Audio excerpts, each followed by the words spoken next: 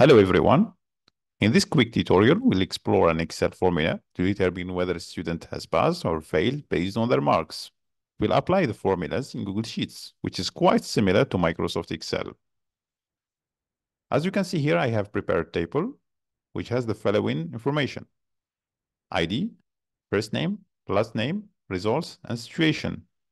And the situation we'll apply here is really simple. Greater or equal to 10, student is successful. Less than 10, student is failed. Let's enter the formula now. So here, we'll enter the following formula. Equals if logical expression. Let's select this cell. Less than 10, comma. Then we'll have false. We'll have the false, which is failed, between quotation marks.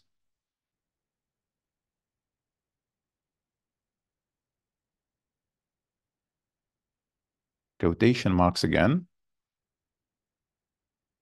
comma,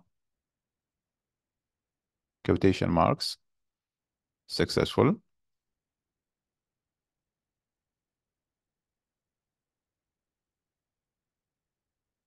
quotation marks, and closing parentheses.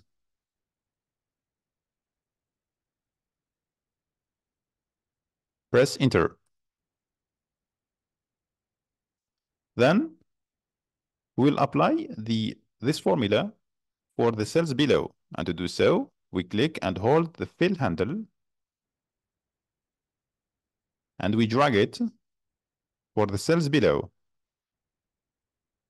As you can see here, if the results is greater than 10, it is successful, the situation is successful. If the results is less than 10, situation is failed.